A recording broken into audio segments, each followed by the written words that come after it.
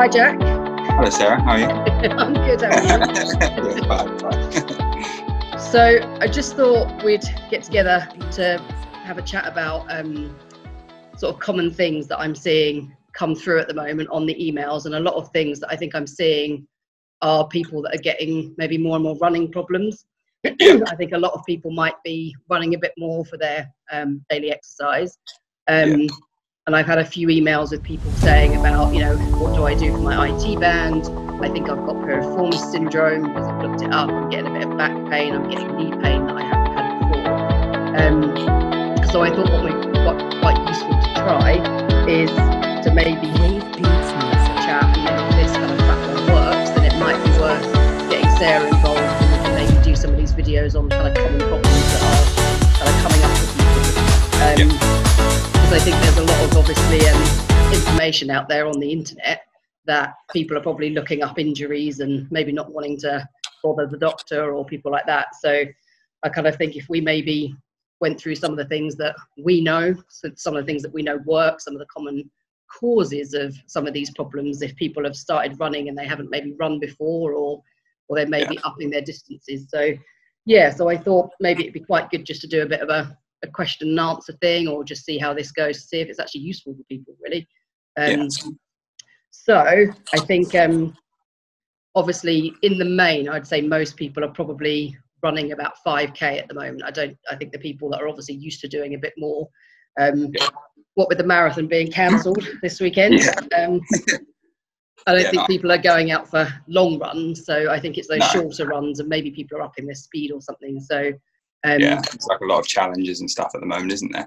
So I guess a lot of people are doing those and sort of, So kind of in your experience, what would you say are the most common things that you see from runners and runners that we treat? I think if you think about 3 different factors, then you've got most injuries are going to be in running are going to be caused by decrease in a strength in a certain area most of the time. You've got biomechanical factors where you're looking at how the different parts of the body are moving when someone's running, just general anatomical issues I don't know, so if someone's got flat feet, are they going to be more prone to certain running injuries?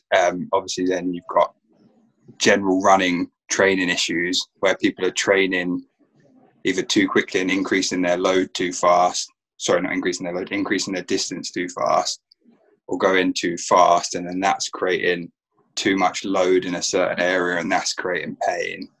So the most common areas for me would be sort of obviously just knee, ankle and hip have the highest areas of pain. They're going to be most likely injured during running. You're going to get less upper body injuries unless you're looking at sort of a whole biomechanical issue going on. If you're looking at specifically just from a load point of view, then you're going to look at sort of Achilles pain, maybe plantar fasciitis, bottom of your foot pain, patellofemoral pain, which is basically just knee pain, lower back pain, obviously at the moment, where you're decreasing your movement in your body in general, potentially. Maybe you're doing more movement, but most people are probably going to be sitting a little bit more, or picking up their children more, or trying different things like running. Then their lower back's going to become quite vulnerable, especially if it's generally quite stiff anyway. So they're probably the most common injuries or areas that get injured. So what's the difference between the walking load versus the running load? Because obviously the ground force impact of running is very, very different to the walking load. So when you run, your body absorbs 2.5 times your body weight. So obviously the ground reaction forces are the forces coming from when your foot strikes the ground up into the joint. So if for instance, well, in theory, if you did have more of a flat foot or a shoe that wasn't appropriate for you, then you might find that you're going to get less absorption through the plantar fascia, the bit that's meant to take a lot of our load, and a lot of that may go up into your knees or your lower back. So if you're thinking, if you calculate how much you weigh in kilograms and times that by 2.5, then you're going to get how much ground reaction force is going through your body when you run, or estimate sort of number anyway. Well, I think also the foot strike's very different, isn't it? So when you're walking, you're actually planting your foot in a very different way to how you run. So, and I know some people will probably read stuff and say that a mid strike versus a forefoot strike versus a heel strike. So people might not even be working out what is the best way for them to run. They might just be thinking, well, I've been told that a midfoot strike or barefoot running is better. Yeah. So they might. Go on, sorry. I was going to say people might be experimenting with, do I get a free trainer? Do I wear my Nike trainers that I always wear to do certain things? Because obviously all of those are going to have an impact on what force is going through their body. Yeah, definitely. I think there's not much, according to the science, there's no real hard evidence that there's much difference in injury rates between like sort of a forefoot runner and a midfoot runner. I'm sorry, a forefoot runner and a heel striker. Yeah. Obviously midfoot has slightly less injury rates, but very minimal. So in terms of like foot striking, I don't think there's massive difference. Obviously there is between walking and running, but because you're increasing the amount of ground reaction force going through your body and more load going through your body. In terms of footwear, obviously I'm quite firm in my beliefs that footwear doesn't have much I don't know what the word is now, sort of reaction on your body.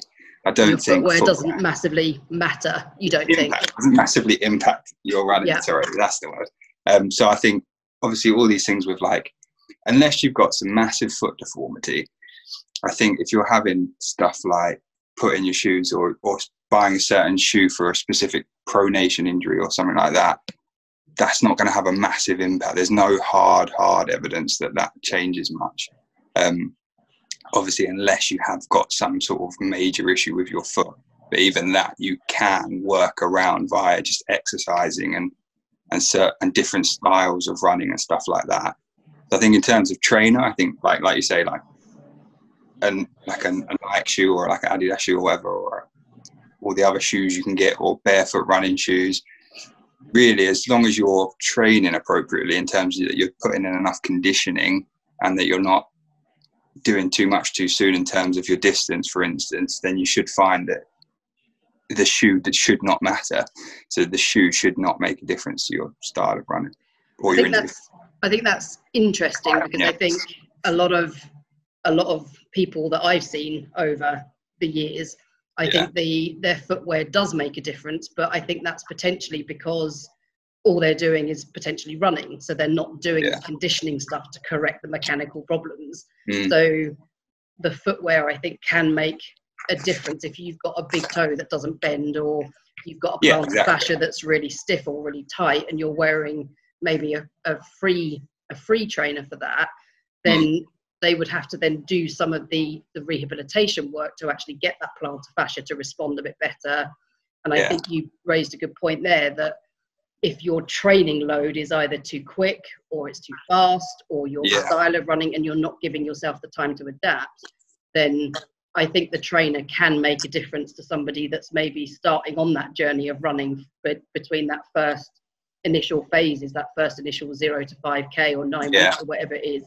I think it could make a big difference between somebody giving up because of foot pain and fascial pain or Achilles pain to somebody maybe having a trainer that takes some of that shock or load or some of those corrections. I think as long as people understand, obviously when we're coming from it from like an injury standpoint, then as long as people understand that a shoe's not going to take away your pain, because as soon as you go from X shoe to another shoe, you're more than likely going to either just be hiding the issue that's still there anyway.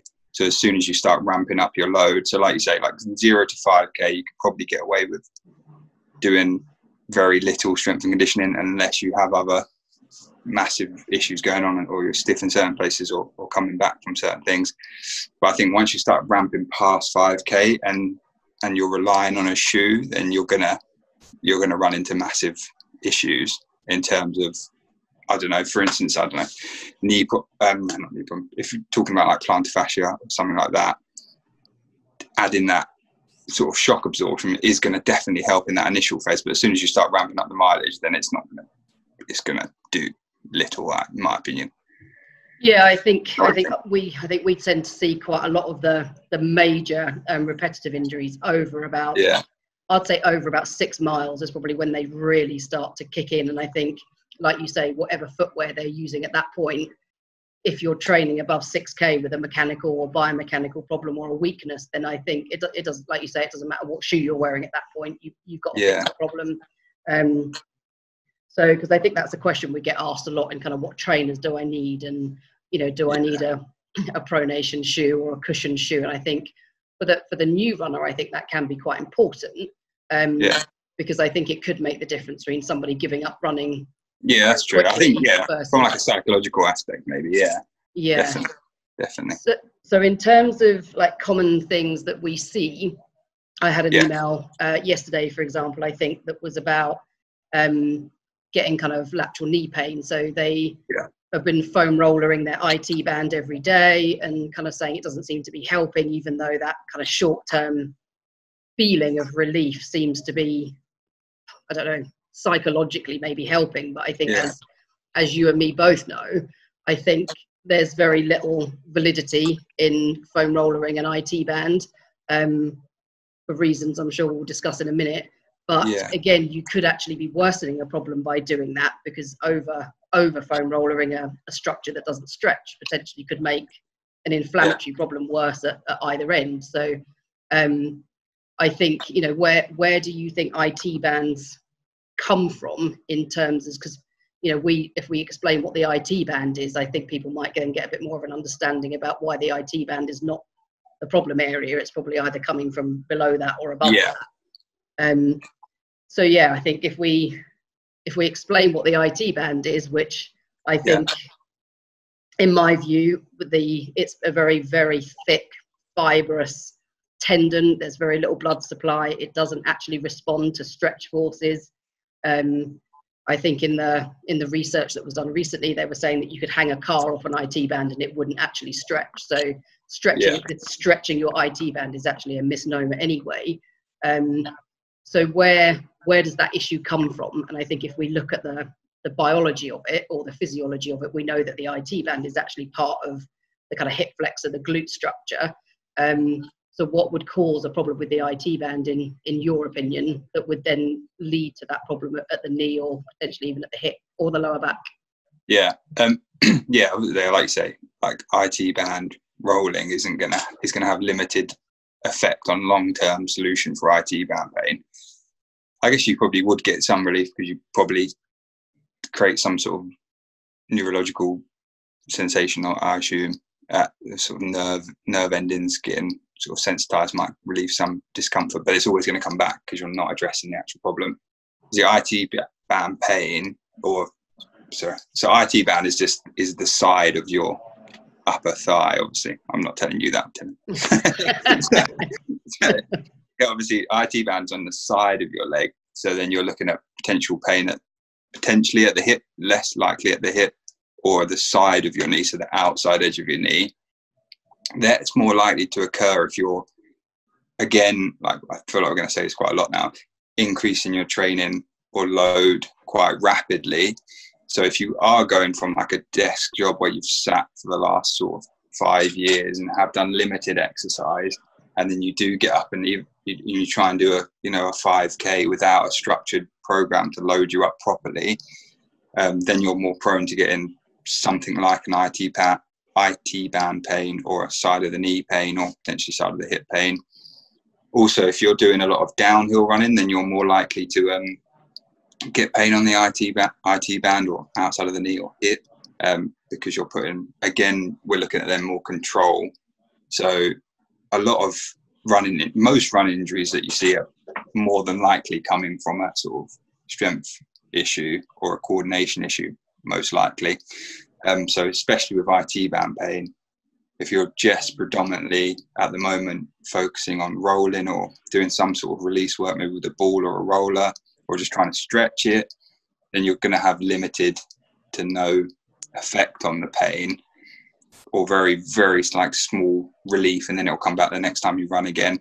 because you're not focusing on addressing the problem, which in my opinion, and most of the time, is going to come from probably the hips, isn't it?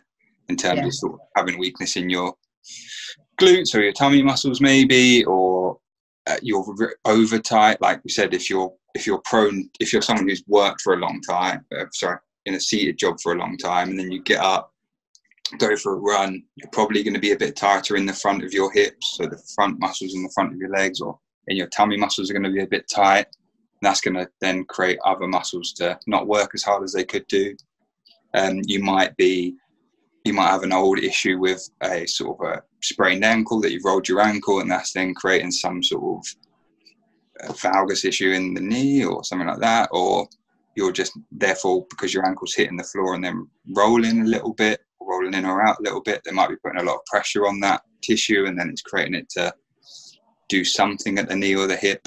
But yeah, that's my opinion. So I think really like rapid increase in training, in terms of like training errors, like a rapid increase in training or a lot of downhill training. So if you're just trying to go fast and just going down loads of hills, or adding a lot of downhill training into your running, then you're more likely to suffer from outside of the knee pain or IT band pain.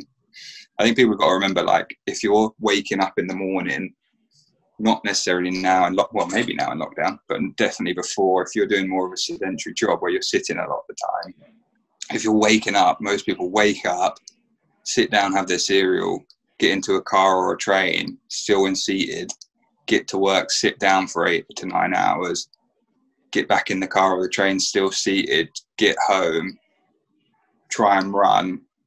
Their tissue hasn't been stretched or elongated all day, so that tissue is going to be wound up and ready to probably hurt you in some way. And then you then lay down with bed and start again. Well, I think that's quite an important point, because I think, you know, a lot of, like, we talk about IT band pain, but the reality is people don't tend to get pain along their IT band. They either tend to get it at the side of the hip, or they get it at the side of their knee.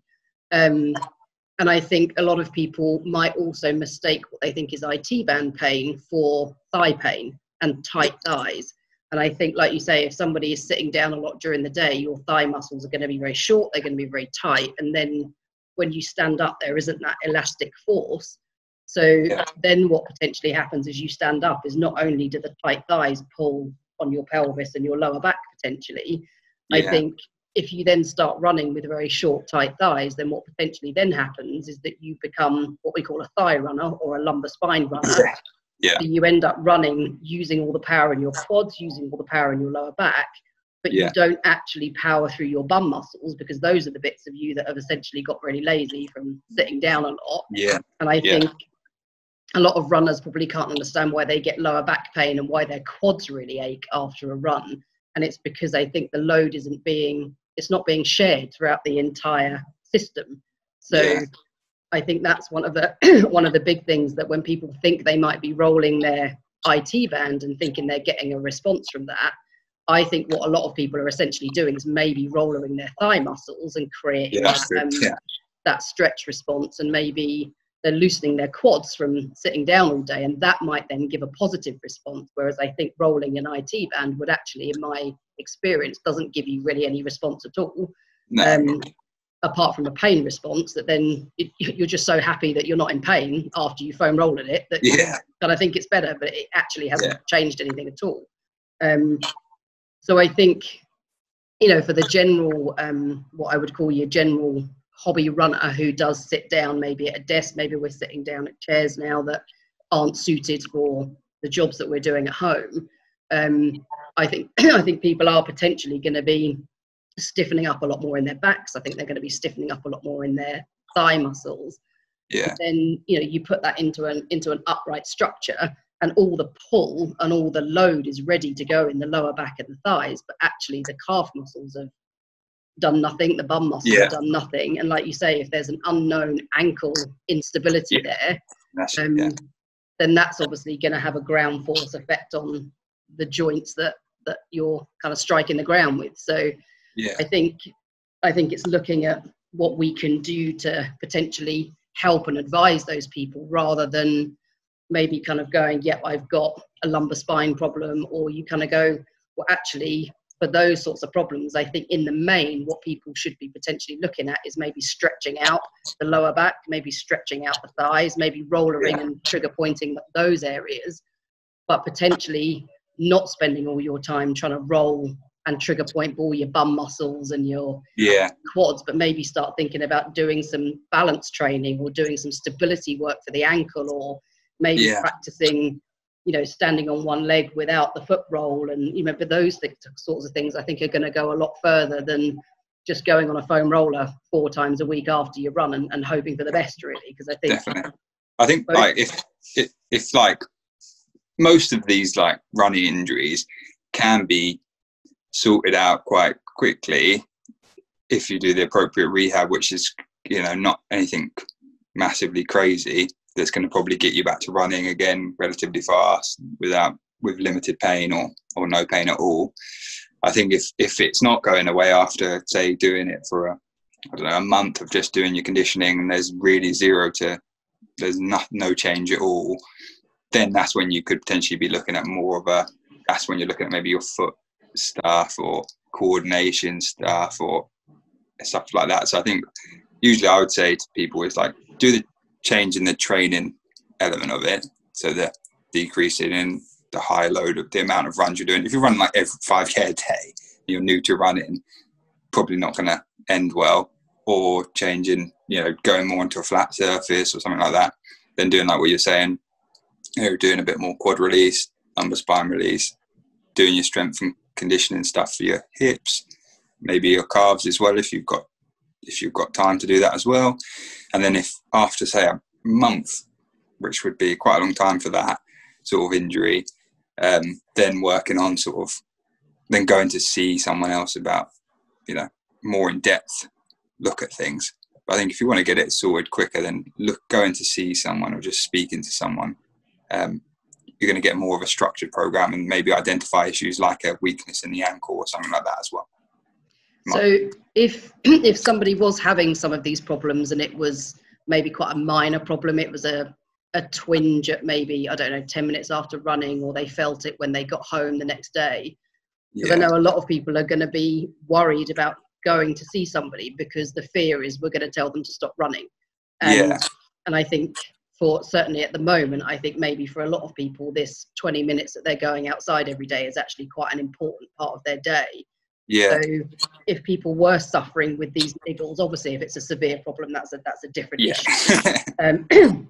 But I think if people were getting a little bit of a niggle, would you potentially tell them to stop running, or would you just say, look, well, maybe a day on and a day off approach with a bit of rehab in between means that you can still do your running, but you just need to decrease your distance, or you need to decrease your what would be your advice if it was a minor niggle? Because I think a lot of people would worry that you're just going to go, you shouldn't be running at the moment. Do you know what I mean? Yeah, definitely. I think, obviously, like emphasis on that it's a minor issue, like when your pain's minus. I think if your pain is around like 2 to 3 out of 10, then most of the time that's acceptable to run through and it should cause limited issues. Most people I think come in with the concept that you're going to tell them to stop running because there's obviously pain involved.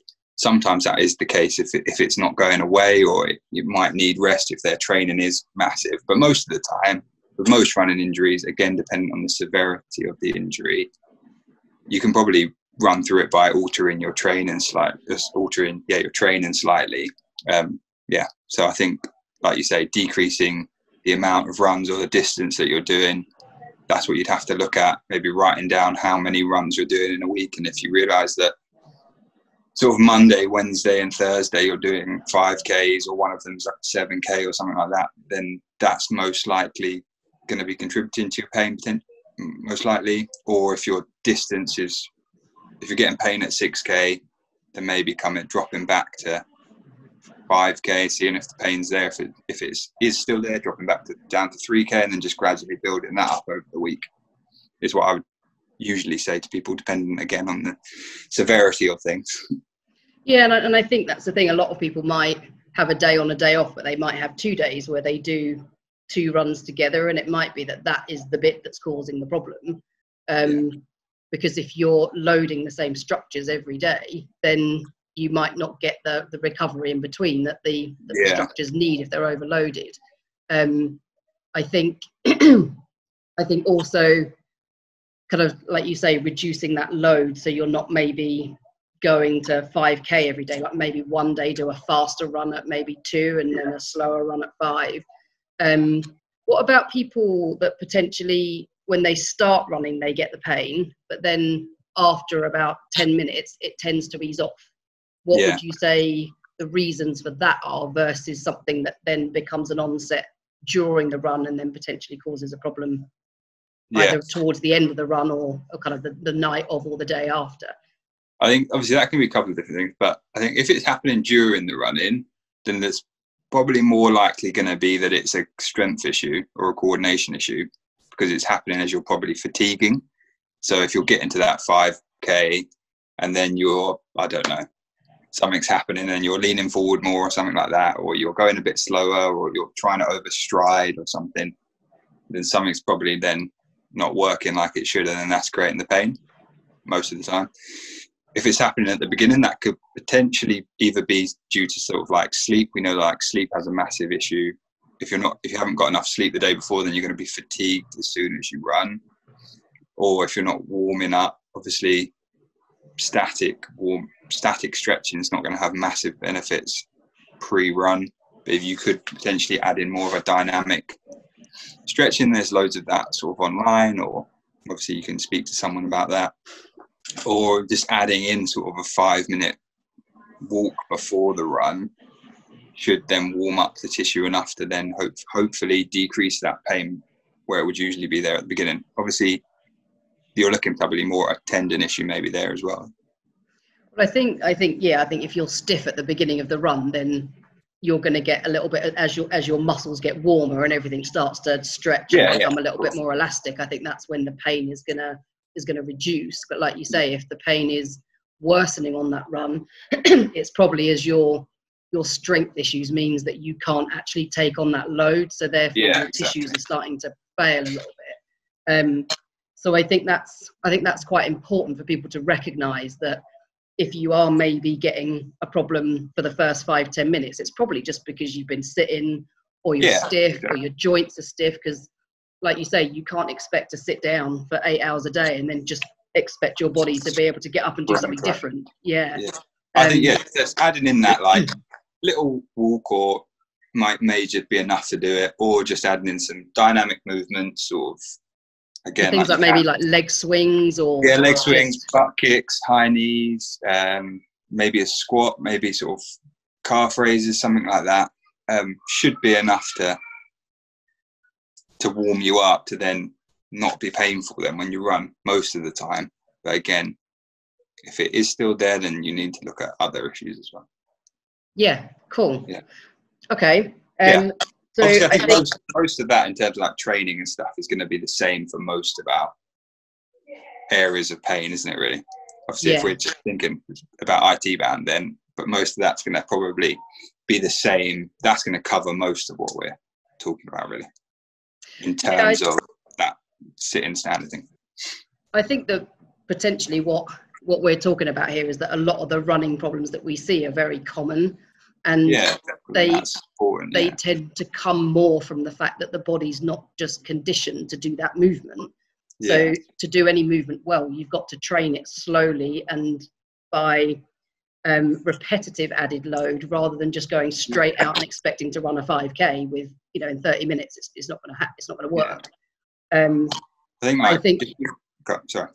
I was going to say, but I think that the issues that we see with lower backache, knee pain, piriformis problems, glute problems, I think they are quite similar. And I think what we're kind of almost concluding to here is that if you actually adapted your training load very gradually, that a lot of those problems would actually probably not come to light.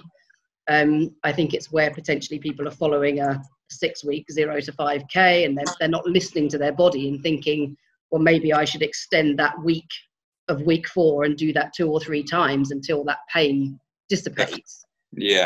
Rather than progressing on to the next week, even though they're in pain. So I think that's the message there, that listen to your body. If you're getting pain, then your load needs to reduce or your frequency needs to reduce. Yeah, definitely. And potentially you might be worth seeking a little bit of advice, whether that be a dynamic warm-up that you can find on the internet beforehand, or maybe looking at some things that release your lower back or your tight muscles.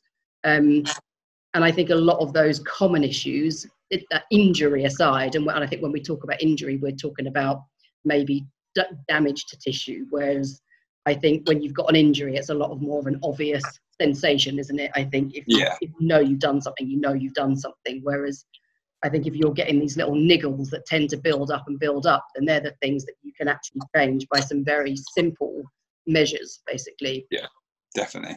I think it's important, like, if you were going to play, I don't know, even just playing sort of Sunday league football or rugby or something like that, or especially if you're at sort of a more higher level, then most of your week is going to be spent training for that. And that training is going to then have the impact on the match. And that's the same with running. If you don't do the conditioning element of it, or sort of focus on your body a little bit, like sleep, make sure you get proper sleep in before a run, or just listen to your body a bit more, then when you get to the actual run, which is like the match, then you're most likely going to suffer an injury or not run to your optimal performance because you haven't added in the bits that are so important, like training for the run. Doesn't matter how long it is, even if you only run 5k once a week, at least one conditioning session is going to really help reduce the risk of injury in that run. Yeah, definitely.